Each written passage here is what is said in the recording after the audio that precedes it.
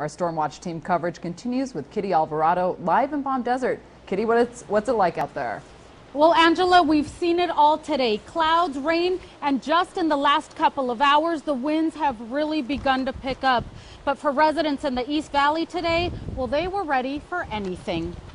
Well, the storm was supposed to be here this morning, but it hasn't come yet. Some are preparing for the coming storm more than others. On the East Valley, the storm is more of a steady sprinkle, but the threat still looms, and those in construction can't take any chances. We installed sandbags, which are called check dams, to prevent dirt or silt from leaving the job.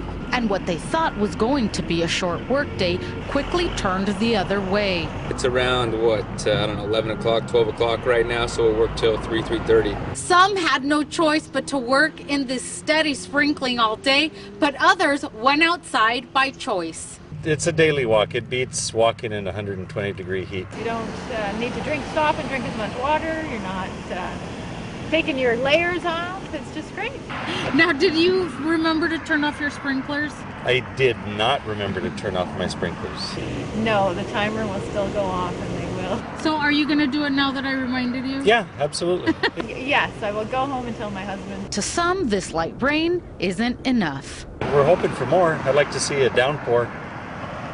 Well, a high wind warning was issued for the area, meaning that wind gusts of up to 75 miles per hour are possible. And we're getting reports of branches and debris scattered all along Highway 111. And that advisory, will stay in effect until Saturday morning. Reporting in Palm Desert, Kitty Alvarado, KMIR News. Now back to you in the studio. Thank you, Kitty. Looks like you just lost the umbrella there. Definitely very windy.